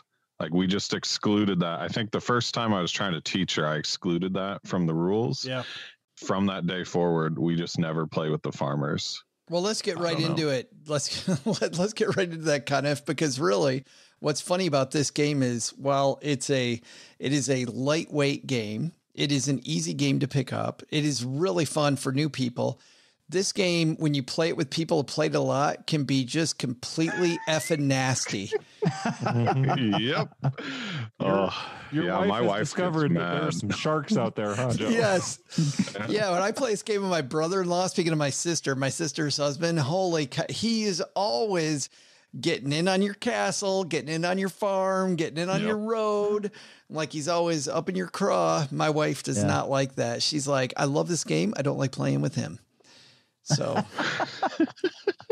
yeah, it's nasty. I mean, that's kind of the thing Jordan didn't mention, but you can get involved in other people's castles they're building if you put a meeple down and they're not connected right away. And then all of a sudden you play another castle and, now there's 2 different, colored meeples conflicting for this castle, and only one person gets the points on those. So you're Well, I think there might be a tie. I don't remember. If there is a tie, kind of. both people get them. Yeah. And then you can, but you can basically build two separate castles, build them together into one castle, and then you have joint ownership. So you can kind of sneak in. You're getting your points and everybody else's points when you do that. Yep. Yeah. Oh, But if you have more, then you get the points, and the lose our call here. lose out. it's so fun, and the basic game can be played. Once again, we talked about, Jordan, games that grandma can play with the kids. This is a game grandma can easily play with the kids. You can play at guys' game night and just screw each other. I mean, just get so angry and flip the table because it's bad. Like, this game goes from very fun and light to very mean and nasty with the same pieces. Like, there's no difference in pieces, just difference in attitude, I guess. I think it's fun too because like there's a lot of fun in the base game, but then there are all these expansions out there where you can 50 million expansions. add more stuff and more stuff and more stuff. They add like all sorts of like wacky tiles, and there's stuff like the Princess and the Dragon. I think there's one where there's a catapult. I think you launch the tower. I have that one. You launch people with the catapult. You literally launch one of your little meeple wooden guys on there, and you're trying to hit other people to knock them off the board. No, It's ridiculous. Like, talk about stupidity. Like, these guys, I seriously, I really like this game. I think it's great to be on it totally should be on your list. I love it. But I also think, and I'm sure you guys do too, that half of the expansions for this game are a total money grab. Oh yeah. Yeah. Inns and Cathedrals is the only one I have, and that's where I would say you probably don't need any more, truthfully. No, that's true. And Inns and Cathedrals takes these basic things you do, and it becomes double or nothing. Like, it basically is doubling down on it. Yep, I'm going to finish this road, or I'm not going to get any points. And so it just becomes a little bit more hit or miss, but lots of fun. That's a great game. What do we got next? There's one expansion. Sorry. There's just one expansion. That's all right. One of my friends there's another tile that's like cultists, and they are like in direct competition with the monasteries. So like if they get put next to a monastery, and whichever one finishes first, like the other one gets canceled out. Like, oh my goodness, that person gets 0 points. Carcassonne with heretics. Like, I just love that. Watch out, Mr. Monk. Yeah, I actually went to Carcassonne, and it's the reason this game has this name is because you got these roads upon roads upon roads, like the Romans started it, and it's all these civilizations built on top of each other, and so these roads kind of wind nowhere. And Carcassonne, by the end of the game, you're building a different, like Jordan, you said, it's going to be a different board every time. So, all right, what do we got next? The last one that we've got is Disney's Villainous. This game this is another such a good game. This is another one you can grab at Target. So the premise of this game is you are playing as the bad guys from the Disney movies. So I believe in the base game there's Jafar, Prince John, the Queen of Hearts, Ursula, and I'm missing one. There's one more. Is it from The Lion King? No, it's it's the Queen Maleficent. Maleficent. Maleficent. Yeah. Yep. Yeah. In the game, you're playing as one of these villains, and you win the game by achieving what the villain is trying to achieve in the Disney movie. So if you're Captain Hook, you're just trying to defeat Peter Pan. If you're Prince John, which is from Robin Hood, you're just trying to get a big old pile of money. So it's super fun. And then the interactive part of it is that you can play what's called the Fate deck. So you can play the Fate deck, which basically deploys the heroes of the movies to kind of gum up the other villains from completing the quest that they're trying to complete. So if I'm playing against Jafar, I can toss Aladdin and Jasmine out there to slow down Jafar from doing what he's trying to do. It is so funny playing as the Queen of Hearts. And when Alice gets played against me, by you, Jordan, or whoever. You slap Alice in front of me, where in the real movie you'll love Alice. You're like, oh, you hate her. You just hate. Alice is such a pain in the ass. Every time anybody good comes out, the whole table laughs because we all hate this good person. Like I don't want to see Prince Eric, in The Little Mermaid. I don't want to see that guy. He's a loser here, man. Yeah. So good. Yeah. It's really fun. And then there are 3 or 4 expansions out now, which just add more villains from the different movies. Like you can get Scar from The Lion King, or Yzma from Emperor's New Groove, Cruella de Vil. And those can be played by themselves. You can just mix and match. Yeah. And that's the cool thing. The expansions they can be played by themselves. And that would just be like a 3-player game. So might be good for COVID times if you've only got a few people at home. Yeah. You could even just go pick up one of the expansions and it's just a good 3-player game. Rippee, Disney did a good job with this one, I think. Oh man, they did phenomenal with it. They were super smart about it because you have your base game, but now they have so many villains within gobs and gobs of movies. They can continue to make expansion after expansion after expansion. But this is by far, like I say, Quacks and this one are probably the most played games in our household with me and my wife. We played this one. I mean, we've both played each character multiple times. We love it. We've got the base game and then the Perfectly Wretched, which is Tugboat Pete. Tugboat Pete. Yeah, which all his cards are black and white, which is awesome. And then Cruella. But yeah, just the theme of it all. Each character has their own theme of what they're trying to do. So like you can play this game 12, 15 times, and each time it's different because each villain is trying to do something different, and how you do it, the mechanic of it is different for the most part. Yeah. I mean, Disney knocked this one out of the park and then some. That's what I like, Coniff, is that the asymmetrical nature. Like everybody's trying to do something different. We're trying to do the same thing, but it's so replayable because, we play, I don't know how you play, but we play where we're drawing our villain at random. And so depending on what villain I have, I've got to do something a lot different than I had to do the last game.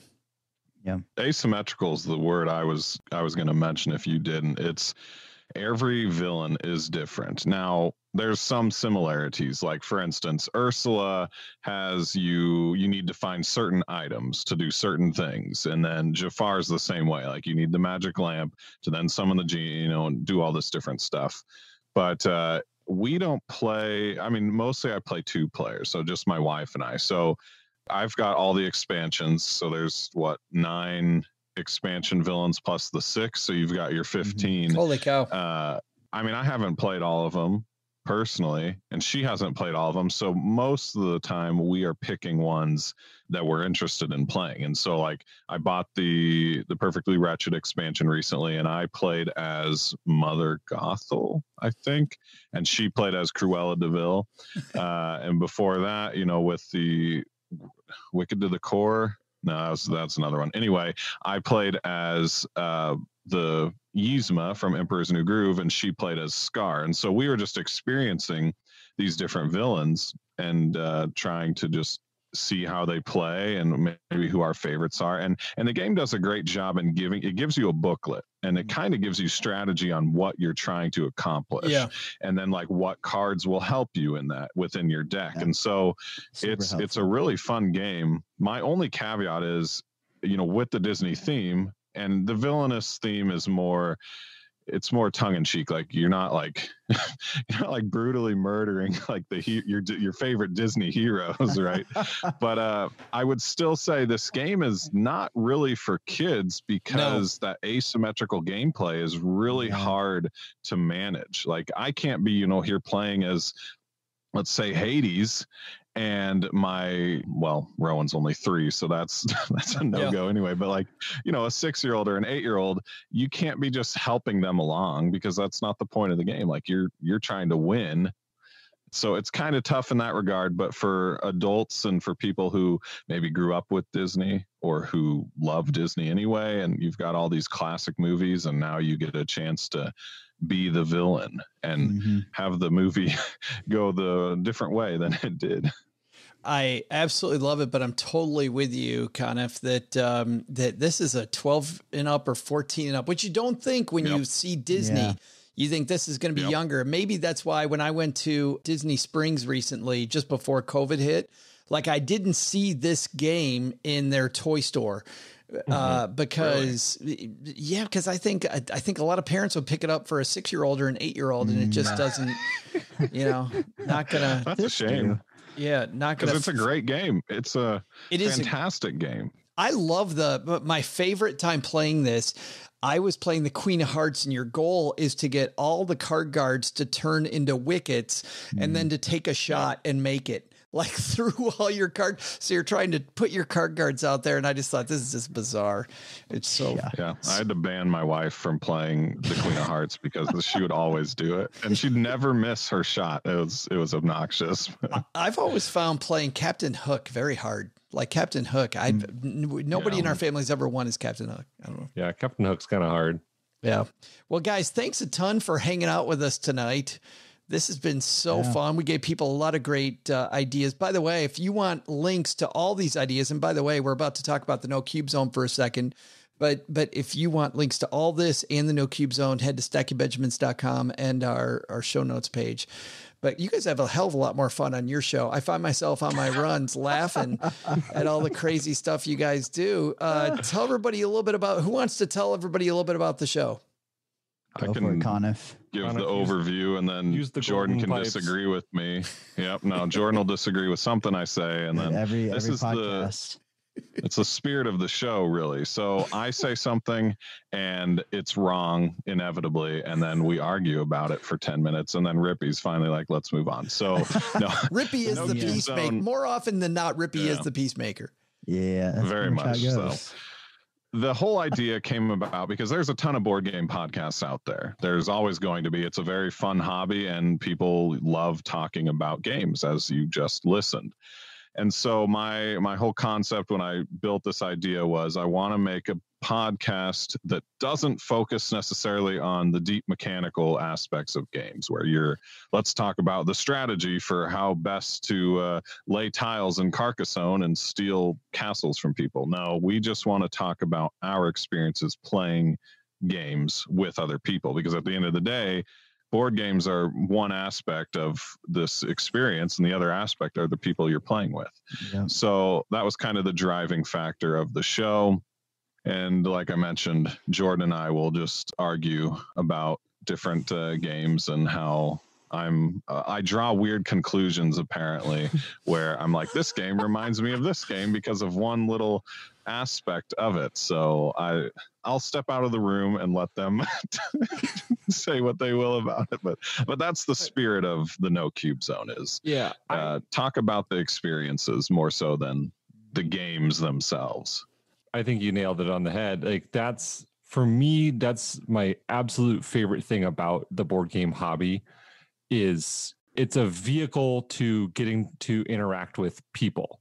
Yeah. Like the games are fun and like you want to play a fun game, but a lot of my memories center around the people that I played the games with, not the game themselves. I think back fondly of the game because it was the vehicle which led to this fun time with my friends, and it's led me to make new friends. I've met a ton of people because of board games, because these boxes full of cardboard and plastic.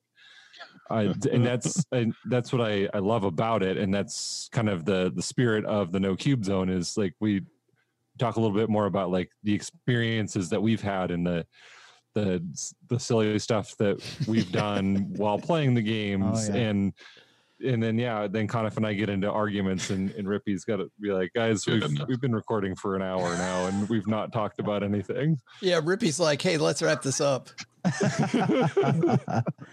No, the funny thing about this podcast is there was a podcast before this called Just the Wisdom for Wizards that me, Coniff, and then another buddy of ours, that we did it, and then it just kind of fizzled out, and then it's just been fun starting this. Like, I think talking about the experiences to me far outweighs the mechanics. Yeah. Or like strategy, whatever you want to talk about, just like they said, just because like, I mean, that's what life's about. And I think especially this year, like people are realizing that, you know what I mean? Like, It's like, gosh, like this sucks. I don't get to hang out with people. Like I don't get to meet new people. I don't get to have these experiences. And so now like people are needing that even more. And so whenever this COVID thing ends, it's like, just go buy a board game and go play, go have some fun. Experience far outweighs like anything else with this. And to me, like being able to teach someone a board game, I think that like you guys would agree with this. Like you teach it to them, and just like I talked with Quacks, immediately they go out and buy it. You're like, boom, my job is done. Like I did it. And so like there's just no, I mean, there's definitely greater feelings, than this, but for lack of a better phrase, there's no better feeling than like having someone like just get it and like understand board games aren't just Monopoly. Board games aren't just for nerds, aren't just Dungeons and Dragons, whatever you want to say. Like board games are legit. Board games are fun. They're cool. Like, and you're just enjoyable. It's better than just sitting there and watching a TV show for 5 hours straight or whatever. Yeah. Well said, my friend. All you guys, Coniff, Rippee, Jordan, guys, thanks for hanging out with us and teaching our money geeks a little bit about board game geeks. I really appreciate it. Dude, thanks for having us. Thank you for having us. If anyone needs any further recommendations, come bother us on our social media channels. We'll point you in the right direction for some other games if you're interested.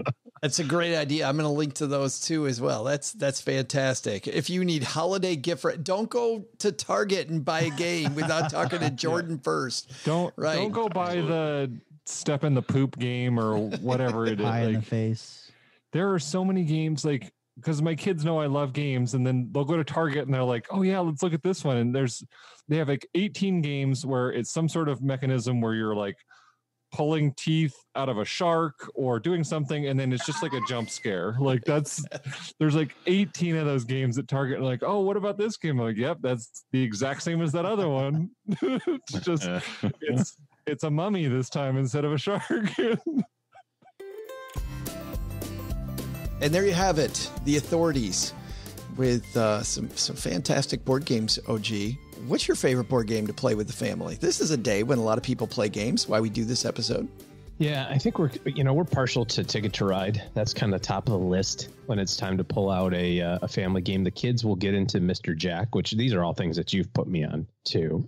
And it takes them like a cycle to remember how to play that, like how to kind of think backward.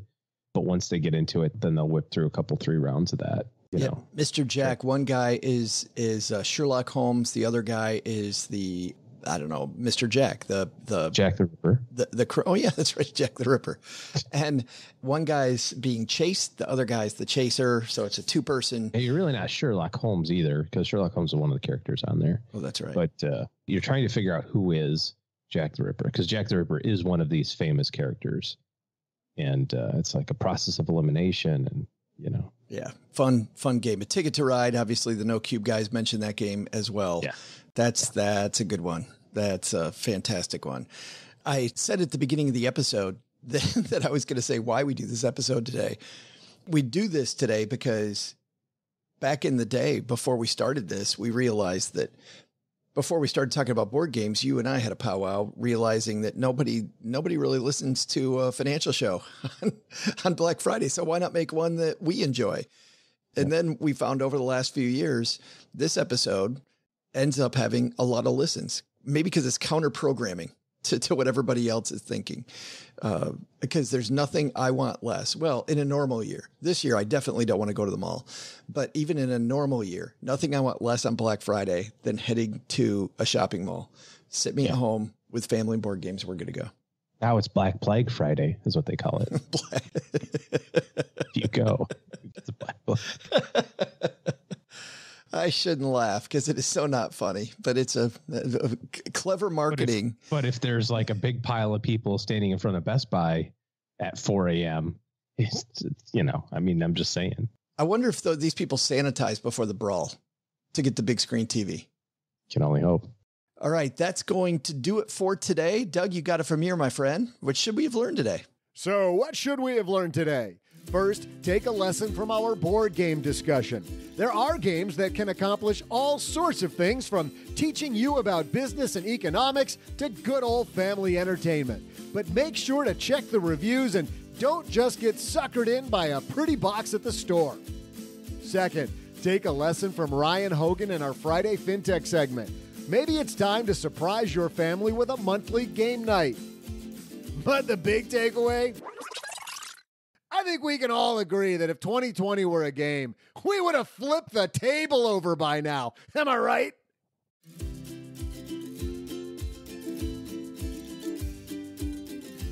Thanks to Coniff, Rippee, and Jordan from the No Cube Zone podcast for helping us today. You'll find the No Cube Zone wherever you're listening to us right now.